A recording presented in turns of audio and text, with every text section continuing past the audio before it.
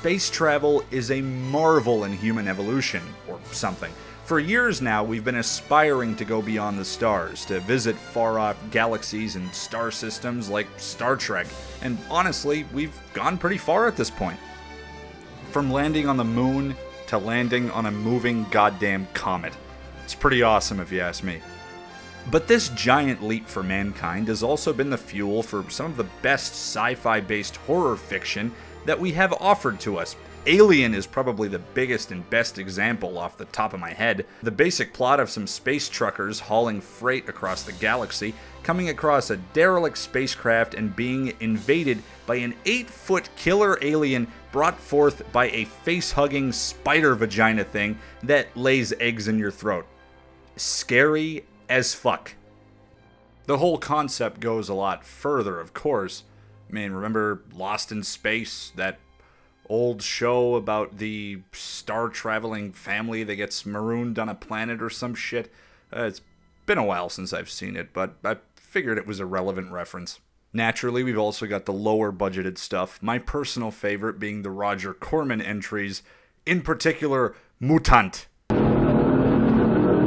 Roger Cormans Mutant. Das Grauen im All. The fantastic Alien knockoff where they literally use a cancerous tumor to defeat the alien monster. I know, I just spoiled the ever-loving fuck out of this, but you gotta see it. Also, Galaxy of Terror, a lesser-known flick featuring none other than Sid Goddamn Haig, the dude that most of you know as that clown from those Rob Zombie Texas Chainsaw Massacre exploitation movies.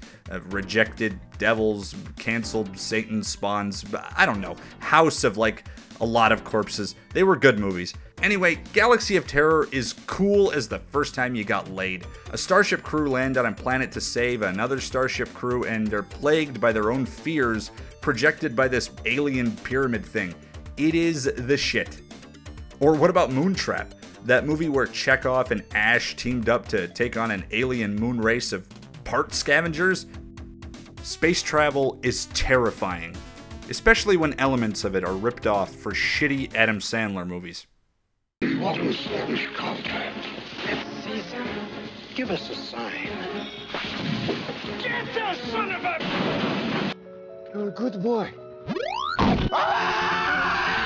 Somebody annihilate this stupid thing! And now we wait for this video to go viral.